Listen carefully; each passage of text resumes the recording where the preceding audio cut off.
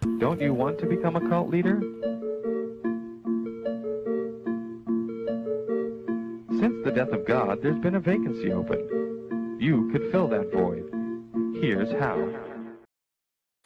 For those that missed me, I'm sorry. For those that were being haters while I was gone, it's okay. You do you, boo.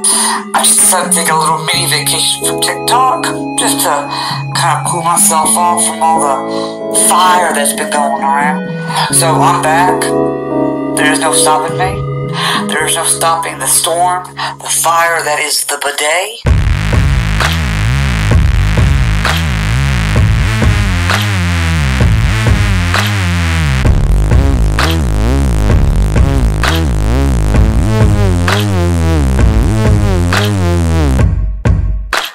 So the fat, overweight, middle-aged, balding man that you just saw then is Buddy Haynes, also known as Thebudday, or well, was known as Thebudday on TikTok. But we'll get to that a bit later. Now, what you all saw then was real screenshots of Thebudday sending messages to various of people, and it just doesn't look good, does it? So to give you some context, Thebudday, or Buddy Haynes, used to be a TikTok phenomenon at one stage when, you know, TikTok was relevant still. And he used to do these very awkward dance videos in which loads of people put in cringe compilations, and of course, you know, people found it funny and decided to follow him, which of course gave him the power to manipulate young female fans on the app. Now, aside from the cringe compilations that he was commonly featured in, a lot of people realised that this man wasn't all innocent. He wasn't just a fat man trying to get a few quick laughs. He was actually a more sinister paedophile as such. And that came all apparent once he started doing duets with young children. And this isn't me fucking, you know, trying to slain this guy. This, you know, this has been talked many of times, but from the evidence that I've saw, it's a fucking strange. This guy is, you know, he's lost a lot of platforms because of the accusations that have been made against him, and he hasn't denied them, or the denial that he has done is very little. So of course, you know,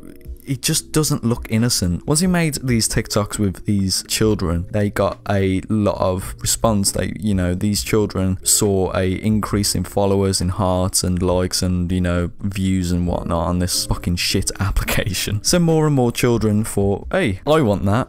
Let's contact Thebudday and see if he will do just that for me. And children used to contact him, and he used to contact children in order to set up this sort of duet. But he used to do it in a way where he was like, hey, I'll give you some relevancy if you look at my dick. He was just such a fucking weirdo, and loads of people didn't really realise this until evidence came forward that he was a massive fucking strange man. The one particular screenshot that I saw is, it just shows how strange this man is. You know, the photo is a photo of someone's iPhone, of course, with Thebudday messaging him with the caption, "I've been missing you," and in the background there you can see that this person's in school doing maths. Fuck's sakes.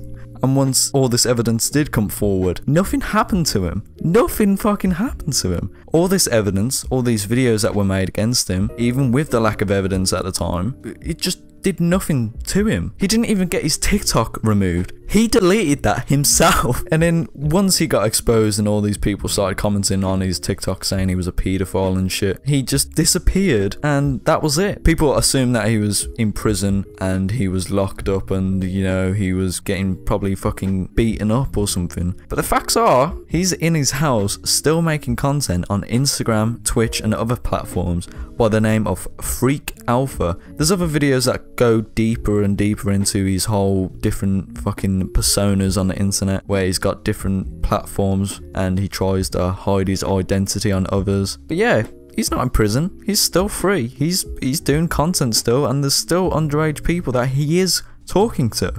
Okay, so I'm looking at his Instagram right now. He posted something 23 hours ago, 23 hours ago, 23 hours ago, 15 hours ago. He's very active. He's not fucking, you know, one of these people that just don't upload or anything. He's constantly posting clips and whatnot.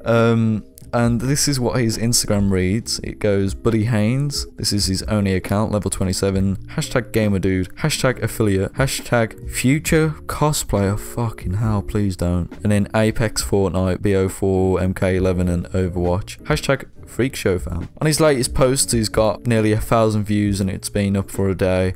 I can see 2 comments that look as if they're from underage girls. So anyway, seeing that he has got a new account and everything, I decided to do a little test to see if he will still talk to a underage person. So I posed as a underage girl named Alice on my friend's Instagram account to see if he would reply, and lo and behold, he did. So the conversation goes as followed. I said, "Hi, OMG."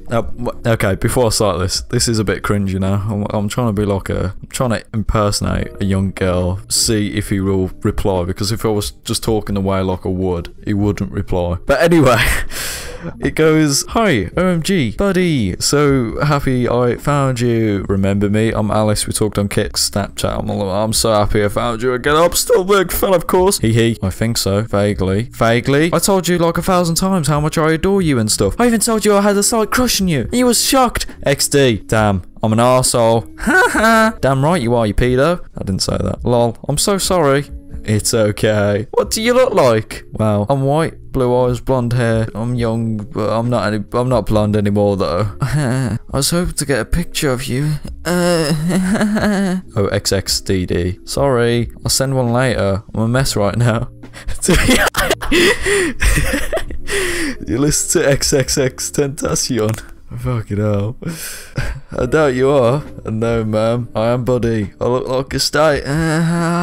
Lolo what? A mess. Doubt it. Like, I just couldn't be asked with the conversation, but the dude was like trying to get a picture of me, even though I said like I'm a young, old fan of his. And he was like, "Oh, I vaguely remember you." That's bullshit, because I'm a made-up person, you dumbass. But then, you know, he goes ahead and still asks for a picture. Not once, not twice, but 3 times. Bit of a fucking bald-headed weirdo. I couldn't be asked to speak to him anymore, and he doesn't listen to X. So all around, he's a bad guy.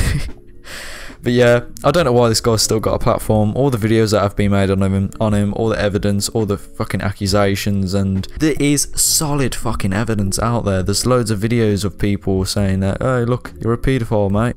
That's my video for today. I hope everyone's enjoyed. If you haven't, then drop a dislike. If you have enjoyed it, then of course like. And if you haven't subscribed already, please do, as I do get lonely. Okay, thank you all. Thanks so much for watching, and goodbye. Mwah. Imagine for a second you went outside, you opened the front door, and H3H3 was just stood there. He had his belly out, and he was doing Vape Nation. The question I have is, would you laugh if you saw that, or would you just be like, "Damn, that's H3H, can you hear the staffy? That's H3H3 stood at my front door." Would you do... Why are the dogs going mad for? Can you stop please? I was gonna make a joke about the Game Grumps. Oh man, I just wish it was 2016 again, for fuck's sake.